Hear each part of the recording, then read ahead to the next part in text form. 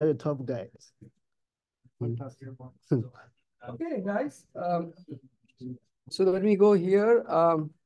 Folks, I'm delighted to have Dr. Jianjun Hu to give this seminar.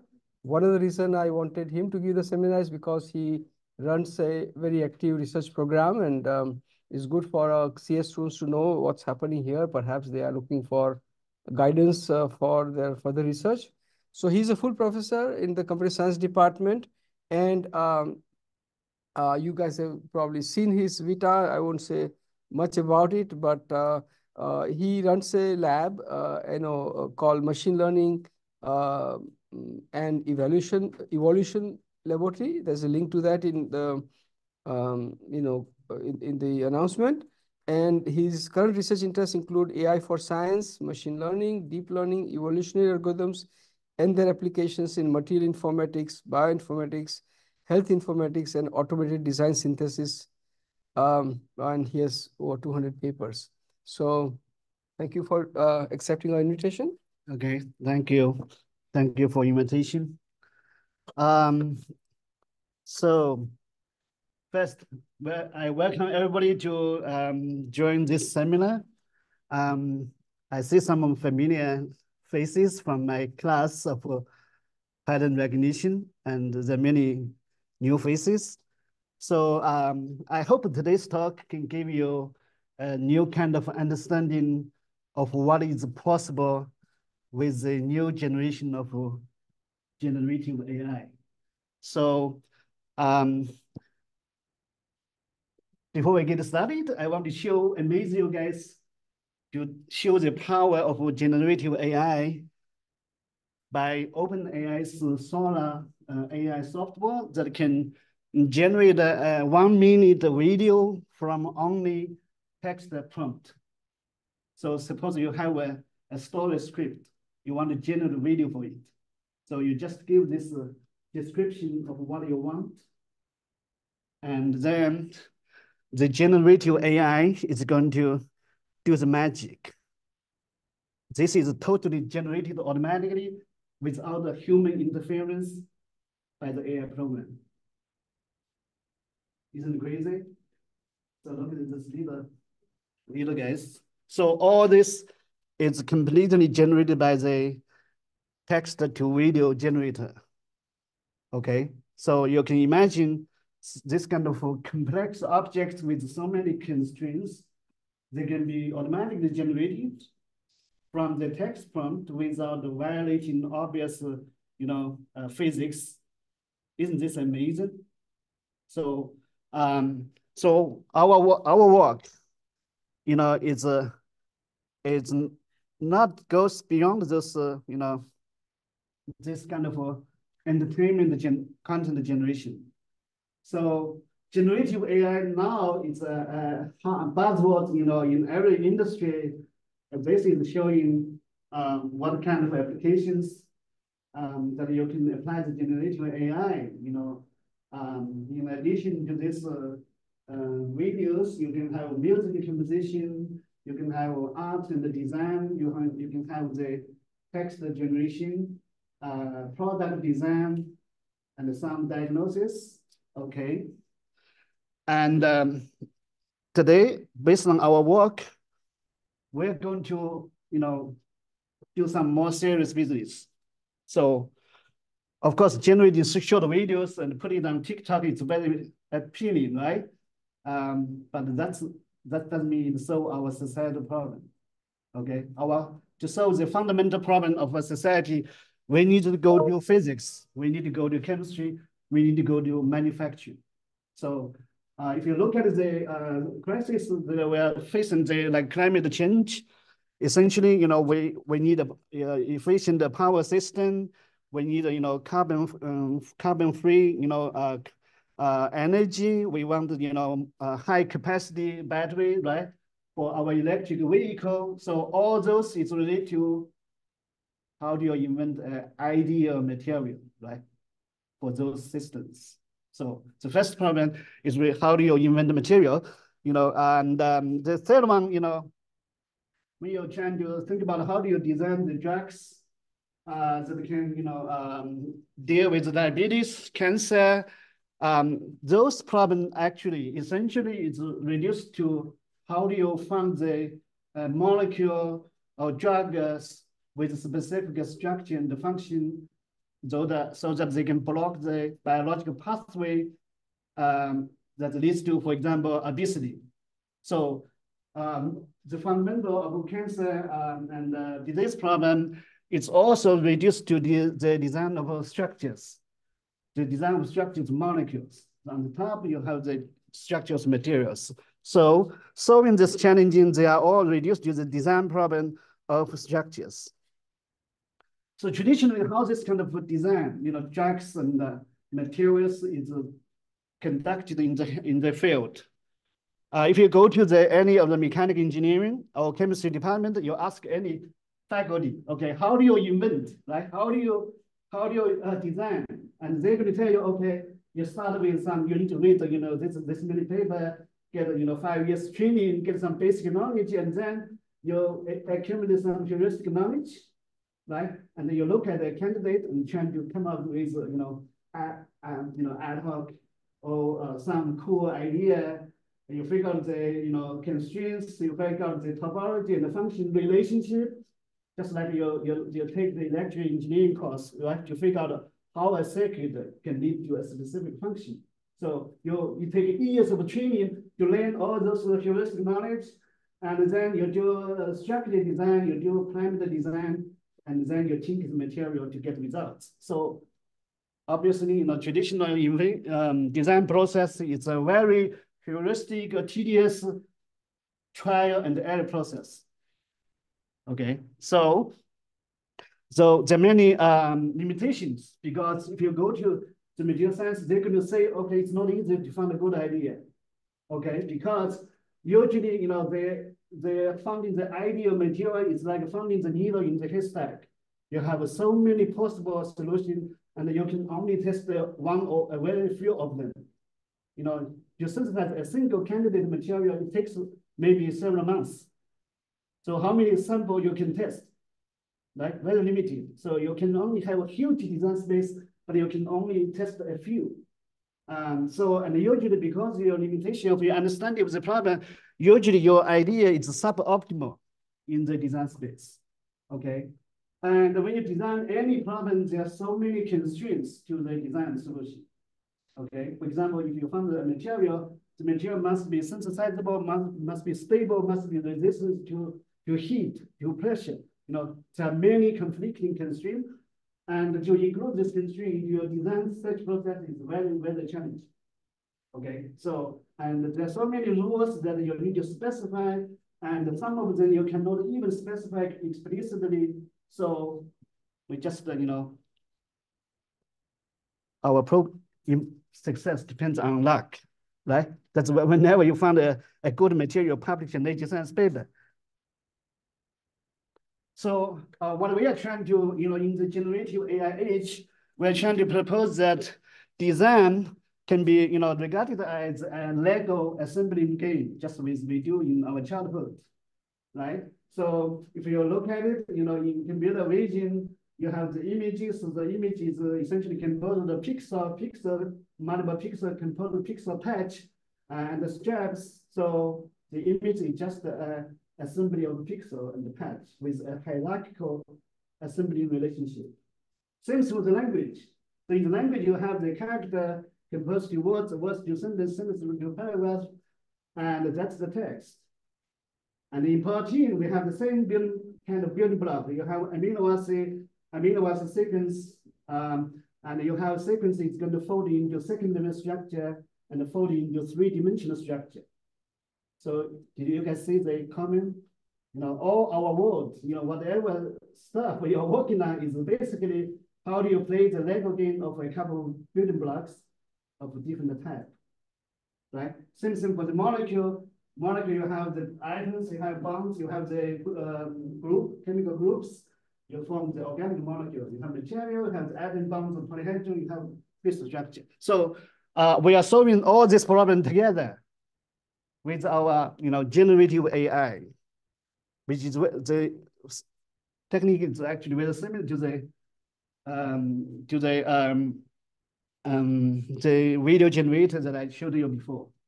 So the success of this idea have already led one breakthrough in the in biology. Essentially, the Google DeepMind,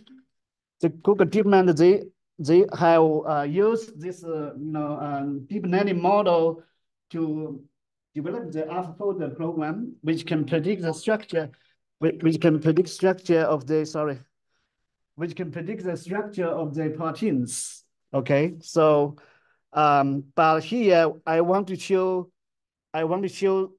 how we can apply this for materials. Okay, so that's our goal of today's talk.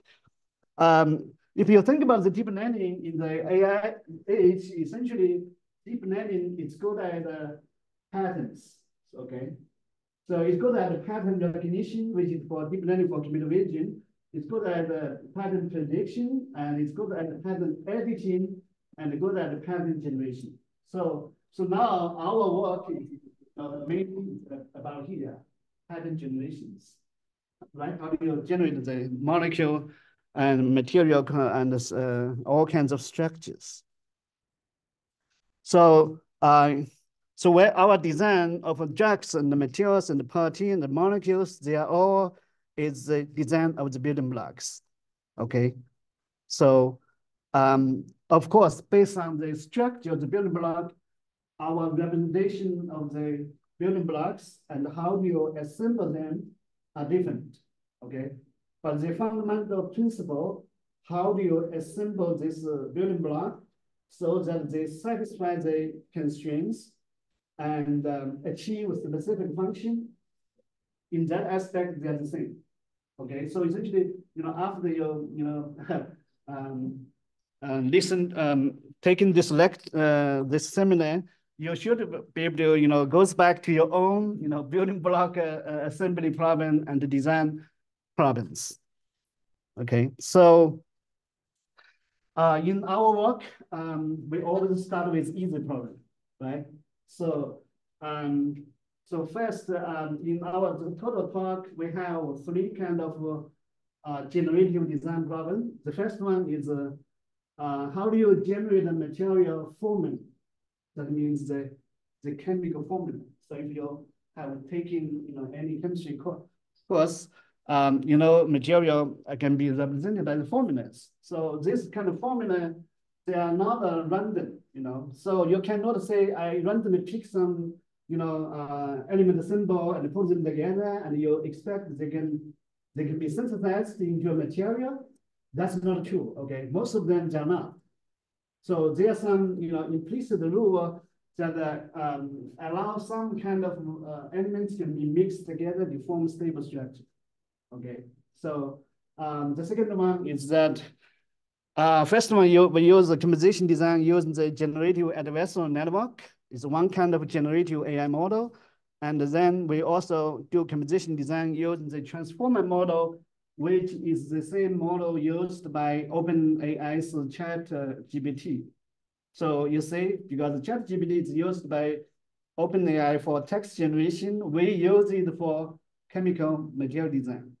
And you can see, the similarity. So, and finally, we talk about the generative design for material structures using the GAN model. Okay, so before we look in the technical details, I want to show the complexity of our problem. Same thing, if you want to apply this technique to your problem, you need to think of what's special about your design problem. So in our case, it's crystal material is different from any other random structures. Crystal material, one of the major differences is that they have some severe challenges for design a stable material. For example, it has more than 85 element types, right? Total more than 85 commonly used element type, which is much more than the amino acid sequence. So this problem is more difficult than the protein folding problem that Google has solved, because we have much more diverse of element type. And also crystal structure are highly symmetric. If you look at look at the structure here, right? You can see the beauty of the symmetry. So crystals, they always form this kind of symmetry constraints. So if you have atom here, then they're going to have occupy all these other asymmetric atomizations. So they have very strong, highly constrained structure.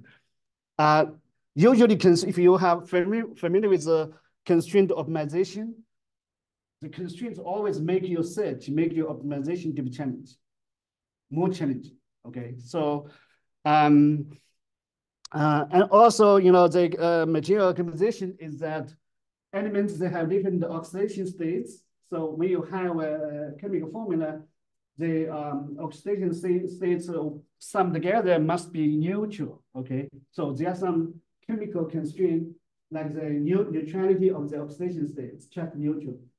And they also have the electronegativity balance, and they also need to be form stable structure that can, hold it, the structure without collapse, and they should be also be synthesizable. So yeah, there are a long list of constraints that make this random, generation of structure not work. So how do we, train a deep learning model to do the formula, the material formula design? So, so here we show a list of formulas, right? Each of them, composed of some elements with different proportion, and then, right? How do we make this into a computer science generation problem, right? So if you have or have not, if you have not taken my course, you should take my course next semester, machine learning course 883, right? So essentially, we are faced with a new material science problem, and we need to convert it into our computer science AI problem, right? So in our AI, everything is represented by numbers, correct? So neural network only deal with numbers. So to allow us to generate the chemical formula, we need to convert our formula into a numerical representation, correct? Yeah. So to represent this formula into a numerical representation, we converted it into a matrix, one-part matrix.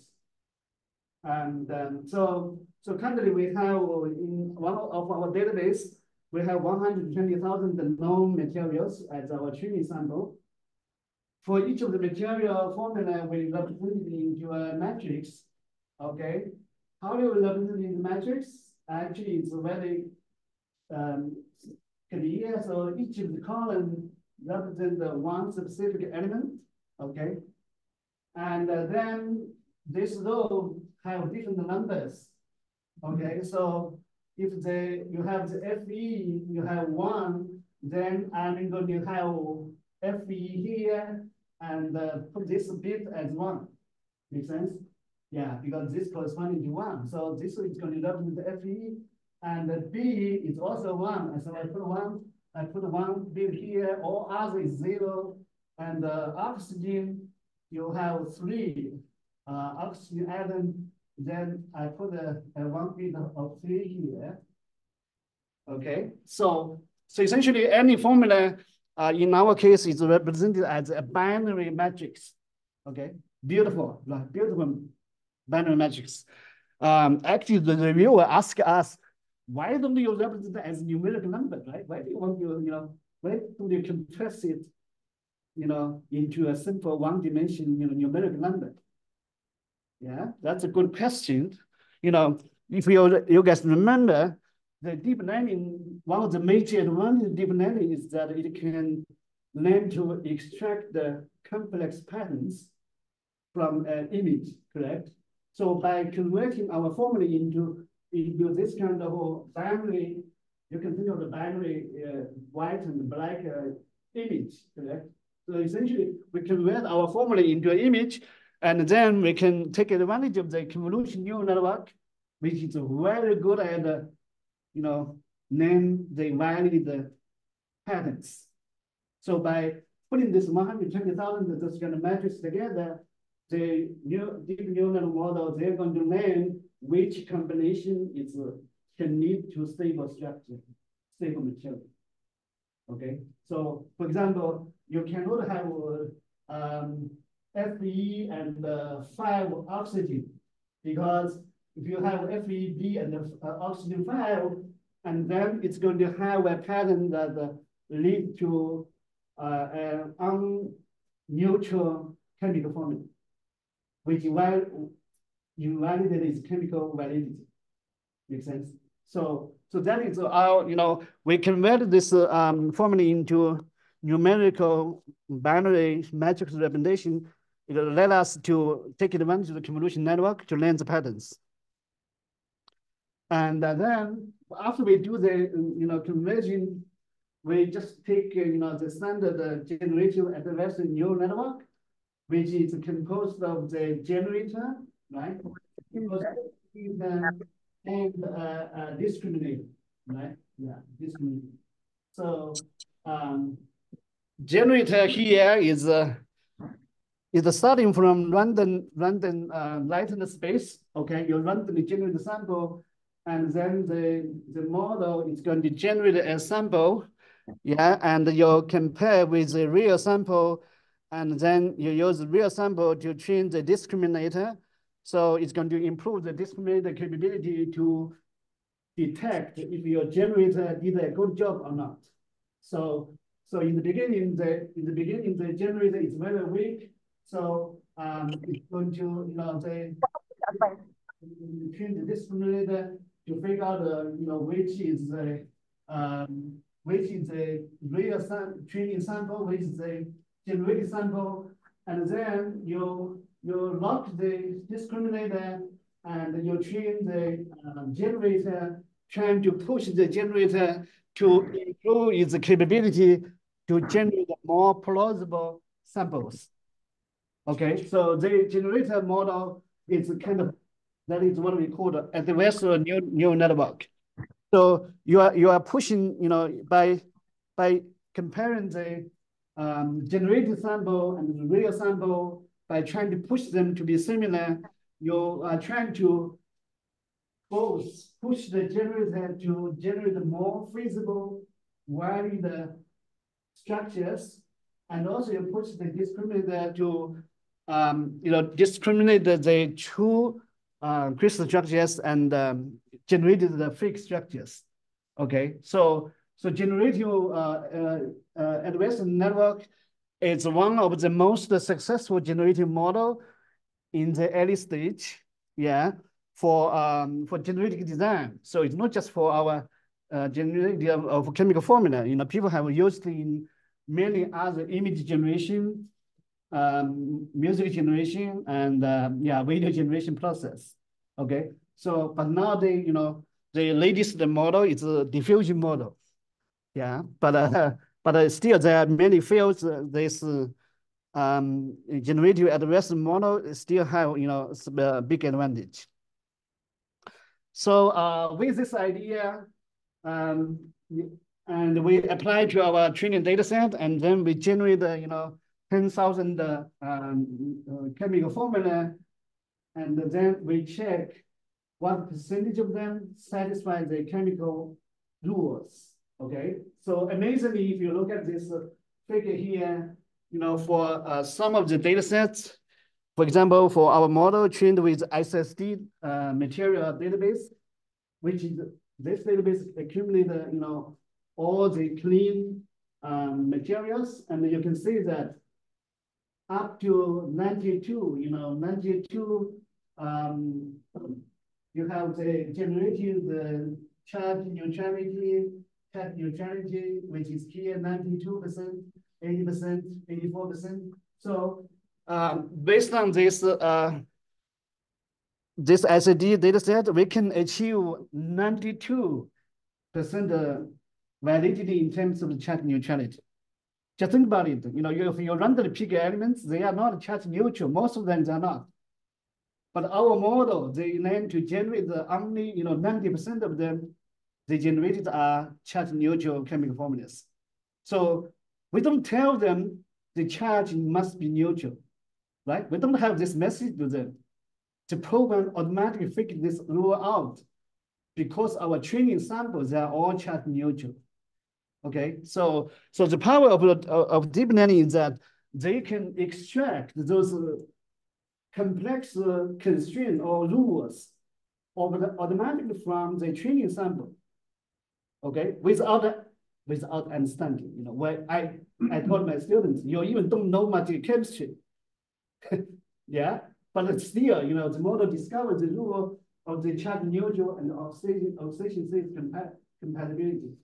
Okay, so the second one, it shows the formation energy of the materials. Okay, so and if you look at the formation energy, you know, based on most of them, if you see most sample formation energy is around or below the zero, correct?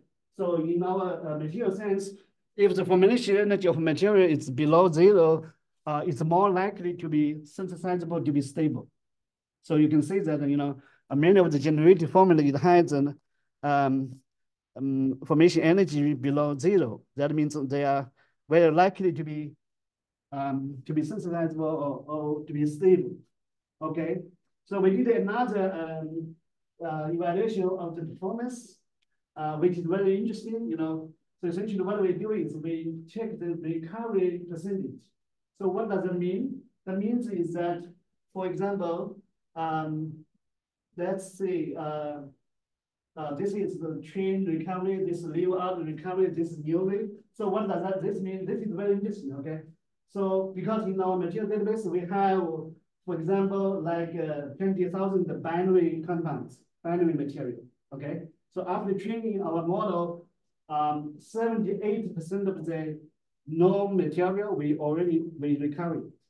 That means our model all named the rule of the of this majority of the samples of the binary compounds.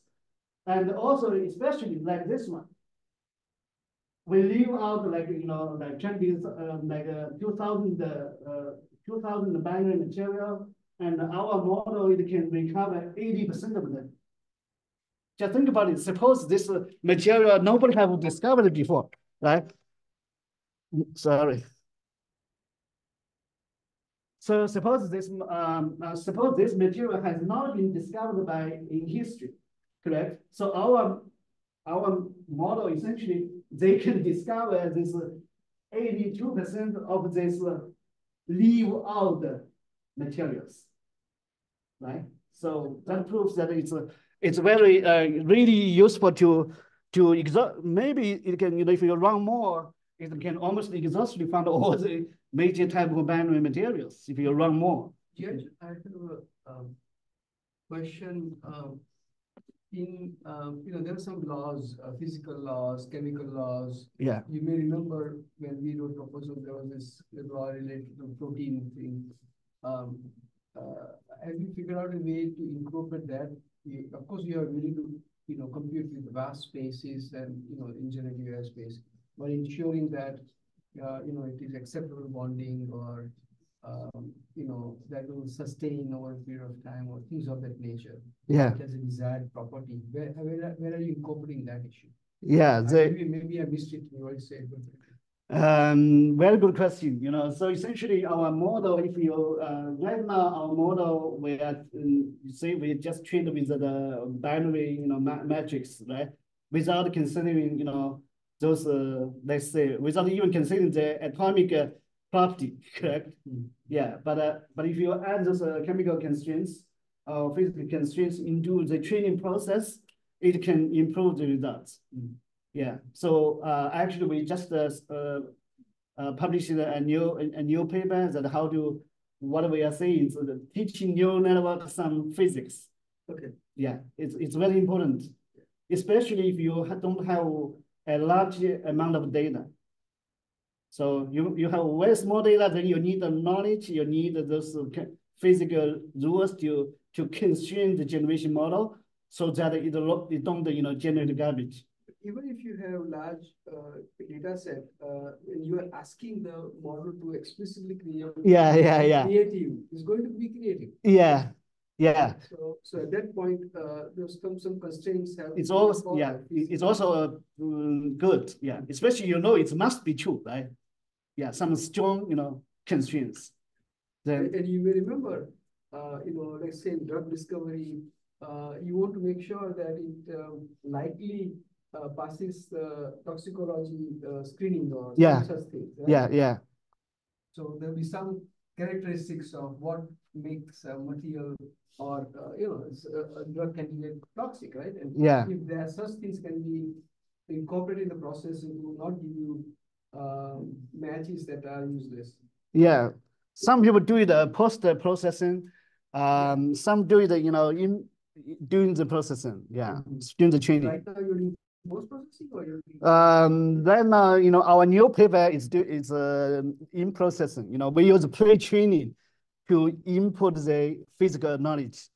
We use pre-training. all this option of doing RNG or something like that. Yeah. So it's still part of the process towards the end, kind of thing, or sort of, in terms of use of the model. Yeah. So there's a more work to be done, because especially in material science, we don't have a large amount of labeled data. For example, if you want to find a superconductor, right? Right now, only about most of the superconductor, they even don't have a structure. You only find like 300 with structures. So small data generative problem is a big issue. Okay, so now we use this as one of a major proof that our model, it can really generate valid chemical formulas, because it recovered 80% of the binary compounds that human experimentally identified in history, right? If this is not a proof, what is the proof? We just use existing material as proof. We just didn't do experiment myself, right? So leave out the test recovery is one of the big main criteria to prove the effectiveness of some model. And for ternary, our recovery rate is much lower, because the ternary model, you have 3 elements, right? So you have much more combinations.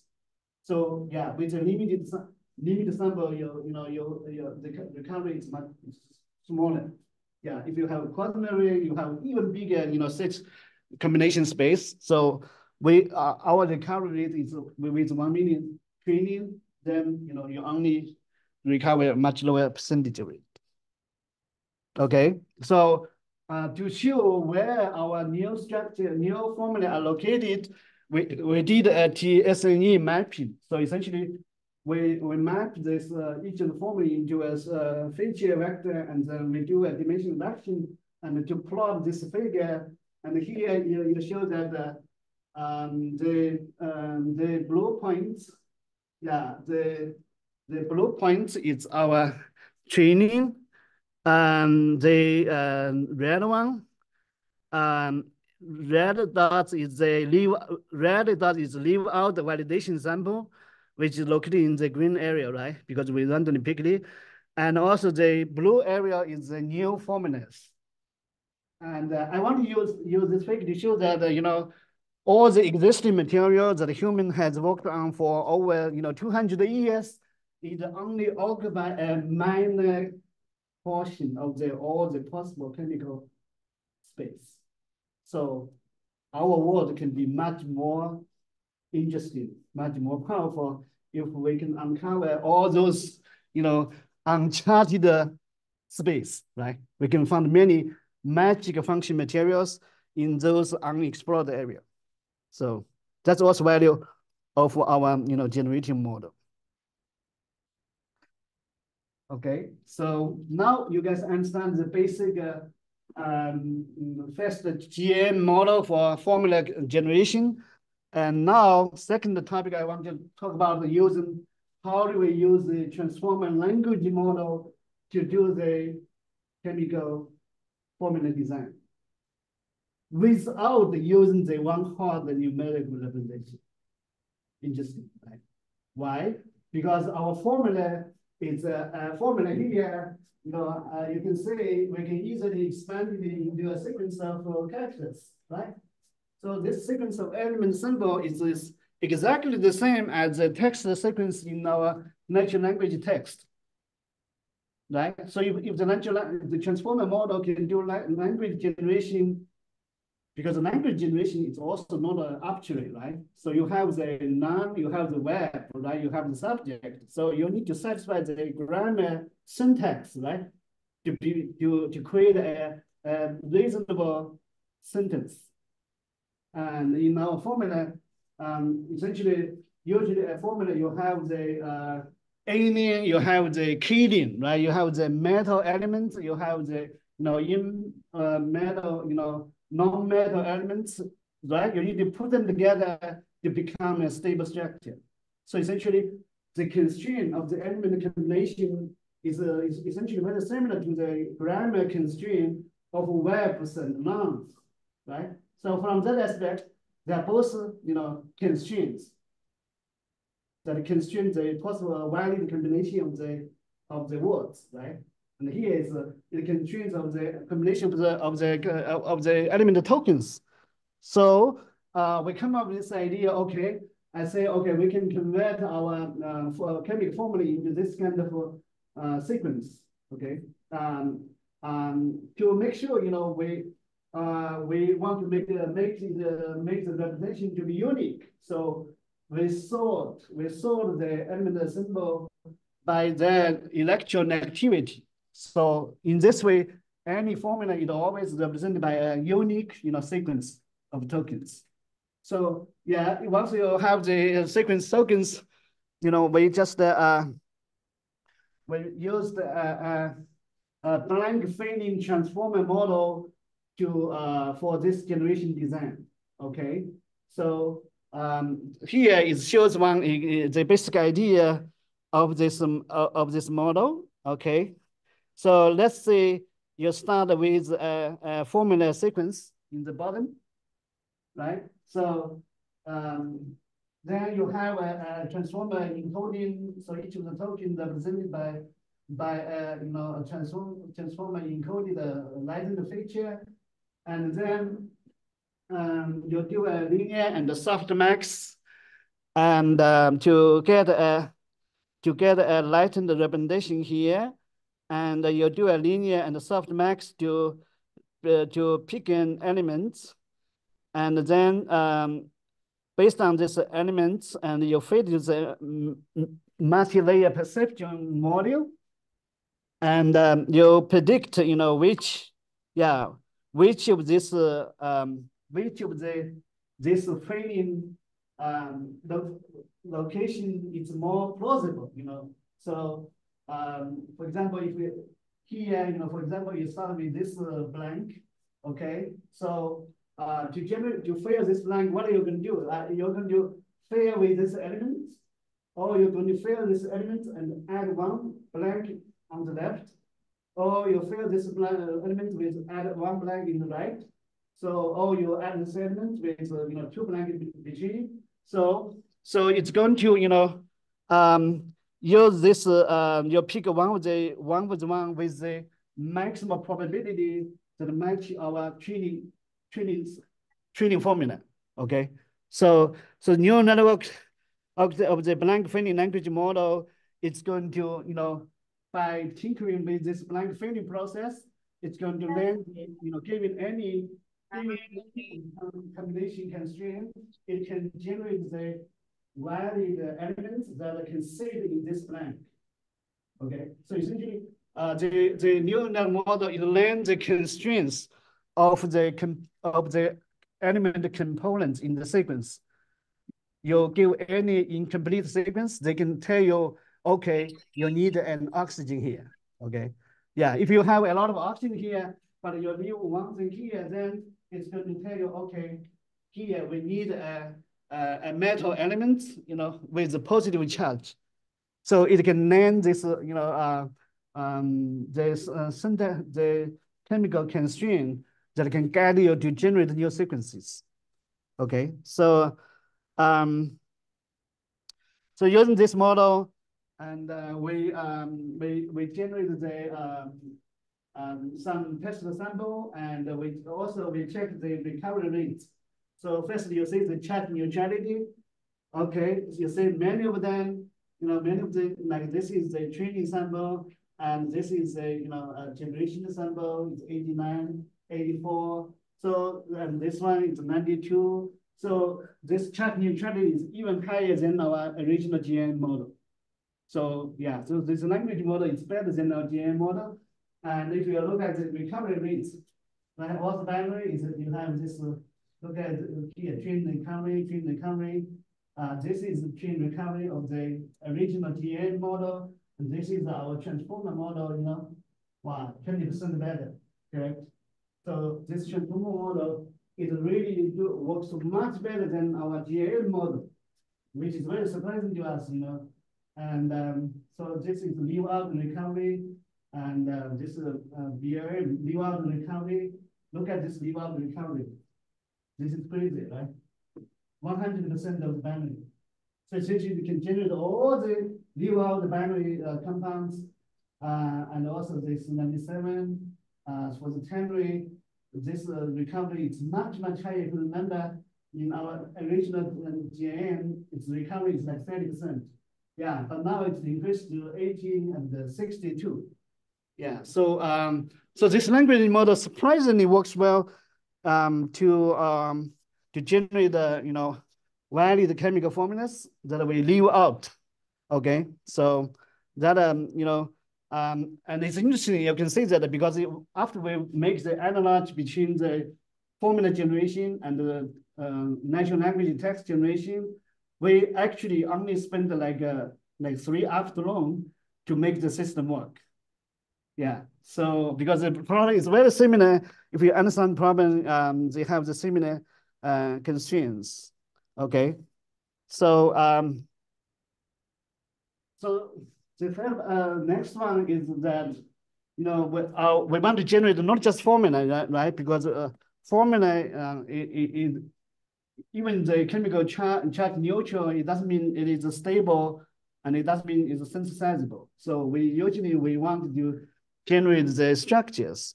Okay, so for this we published a paper in Advanced Science that we use a cubic, we use a GM model to generate the cubic structures. So this is the kind of structure with a very high symmetry, cubic symmetry. So and this is our generative advanced model. You can see the overall architecture is very similar to our formula generator, right? The only difference is that our representation is not the one-quarter matrix, right? One-quarter matrix is just representing the formula. But here we have each structure, they have the atom type, you have the atom coordination, correct? You have so many atoms in a unit cell, and each of them you have X, Y, Z coordinates. So our input of our sample is represent the element and element embedding space group, which is representing the symmetry, and random noise. Then our generator is going to generate the coordinates of the atom X, Y, Z. You have the length of the unit cell parameter. You have the element type.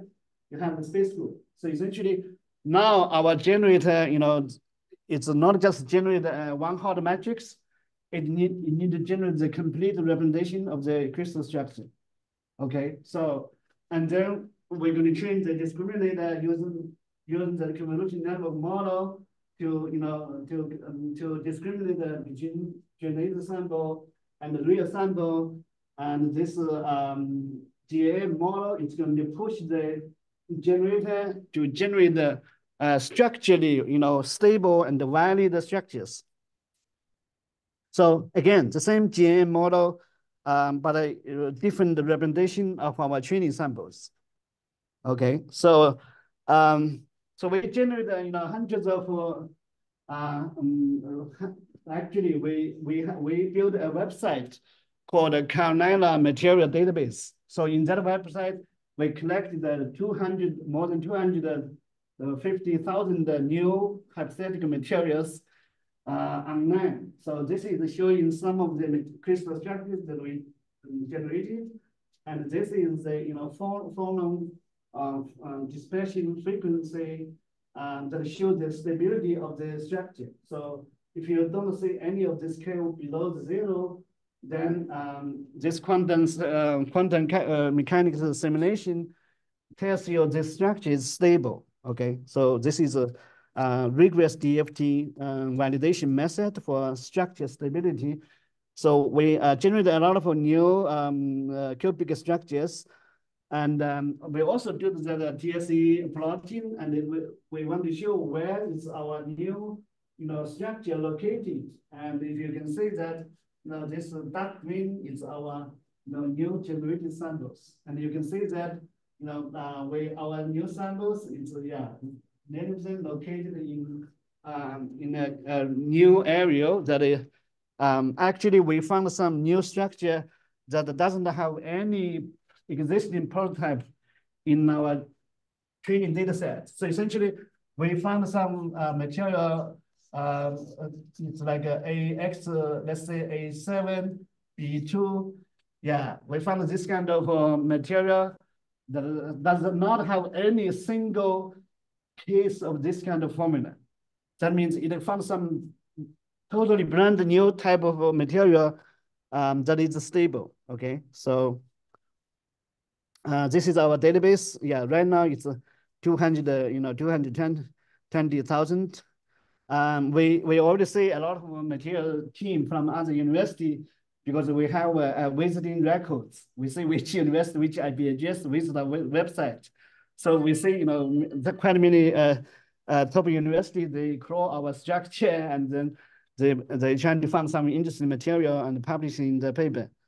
Okay, so this is our first try, and then we next one, imagine we trying to improve our generative effective by including some physics, physics guided crystal structure generative model, and this is still a GM model, okay, but if you can see that in our generator we have some more complex constraint to constrain the interatomic atom distance and the interdistance and the interdistance with this atom matrix transformation. So in this way, our generated sample is considering the constraints of the atomic distance relationship. Okay, so we need to, if you don't put this information into this model, then the generation process, it's called a hallucination. They generate some artifacts of a crystal structure that doesn't follow this, fundamental structure rules. So, we put this, interatomic distance requirements into the model, and it gave us, including this, for example, atomic distance loss, right? So if atoms they are crowded together or they're too far away from each other, we're going to have this inter and intra atomic distance loss terms. Okay, and we also have the symmetry component based on the average full coordinate losses. So deep learning essentially is you need to consider your problem specifics to add those, to tinker with this loss function, make sure the model learn to constrain, learn to generate the samples that are following those constraints. Okay, so this is which is right now is mainly done the loss function, and also is done, as I said before, we can use the pre-training process to do this. Okay, so use this method, we generate the additional more valid structure and put it into our Carolina database. Yeah. So so this is so basically our work shows the feasibility that to do the data-driven generative design. Okay, so this kind of a design method is trained by the existing design, and it's going to push the neural network to learn implicit knowledge by the neural network. It can be many rules that we human even don't recognize. Okay, so by learning this implicit rule from data, compared to the in regular optimization. In standard optimization, you have more constraint. The problem is more difficult to optimize, right? Yeah, but ours, it can take advantage of this constraint, makes our generation to be more effectively. So I have an analog for this is that this generative approach design is just like a nature way of design. I have a very funny analog for this. Just think about a frog. Does a mother frog knows how to assemble the atoms into a baby frog? They don't, correct? Yeah, they don't, but they can. So it's the evolution process that put all this assembly rule into the genome, into the DNA, correct? And then they follow the DNA to do developmental process and give the best to the baby. So fundamentally, our work is nature's way of design. Okay, that's one of the big message. Okay, so if you guys are interested in do this, great discovery in the process, you're welcome to contact me and visiting our homepage of our lab, machine learning and evolution laboratory. Okay, we have undergraduate, we have a graduate student. Both you can work me for free or with some stipend. Okay, so yeah. Before you leave, do you have any good question?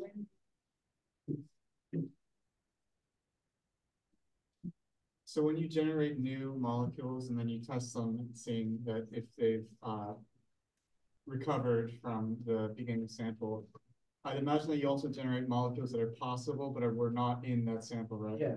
So how do you measure the performance of like, do you want to generate, do you want to recover more or do you want to generate new model? Like, how do you measure, like what is more relatively important to?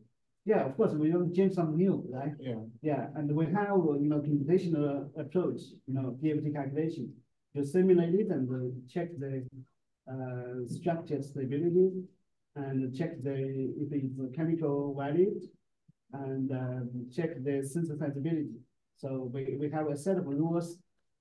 Yeah, that's the difference. Because we work with material scientists, so we use very strict rule to validate. But some computer science guys, they're not, they do very simple